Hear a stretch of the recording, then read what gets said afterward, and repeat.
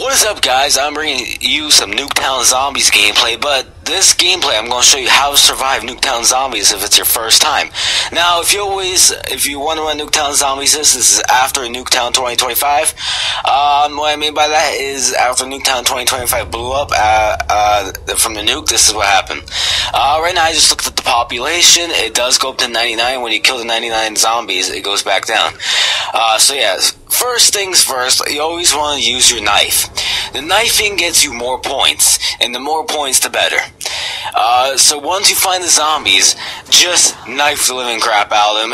Only on round 1. Round 2 does get a little tricky. So yeah, now if you want to go into this garage area, you want to check to see if the quick revive is in here. I do not buy a quick revive in this gameplay because I didn't want to. So yeah, now you want to buy an M14. An M14 will definitely help you until like round 5 or round 4, one of those two. It doesn't matter, whatever floats your boat.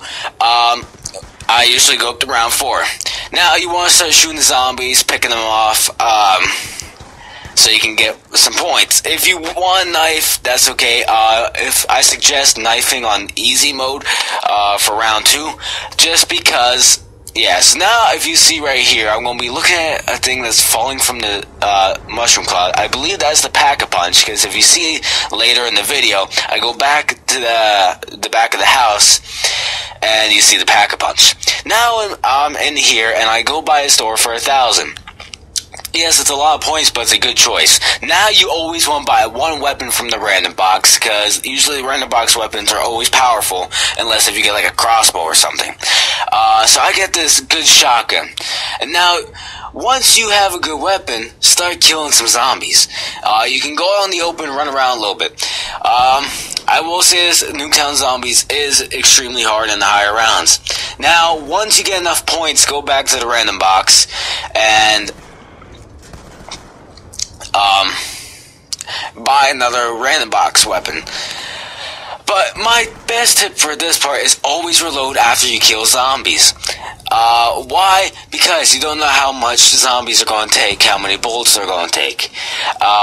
You always want to reload after you kill a zombie. That's what I do. If you don't like this tip, you don't have to do it. But if you only have 10 bullets in an assault rifle, they might not take those 10 bullets. You never know. But with this shotgun, it's okay if you don't reload the shotgun. I understand, because shotguns are usually one hit, one kill. Now I want to get rid of the M14, just because the M14 is not going to help me anymore. So I get a light machine gun.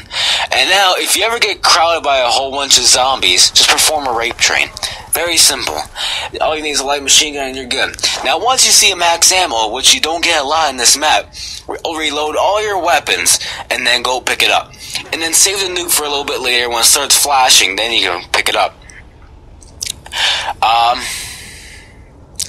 So yeah, and what else? Once you have enough points, pack a punch weapon, and you'll be good.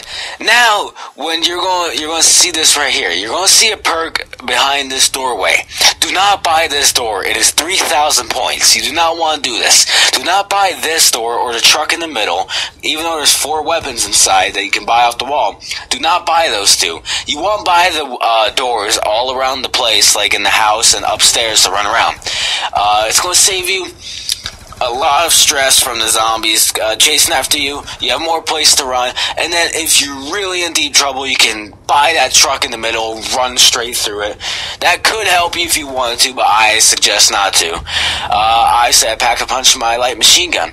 So I hope you guys enjoyed these tips. I hope it's going to help you. And as always, well, let me know in the comment section below. Are you enjoying Black Ops 2? If you see my previous video, I think this is the best Call of Duty of all time. I'm enjoying multiplayer. I'm enjoying everything. A little teabag right there. But let me know in the comment section below. Do you like Black Ops 2? And as always, please like the video if you enjoyed it. Favorite it. Share it. And subscribe for more Call of Duty Black Ops 2 videos. And I will see you guys next time.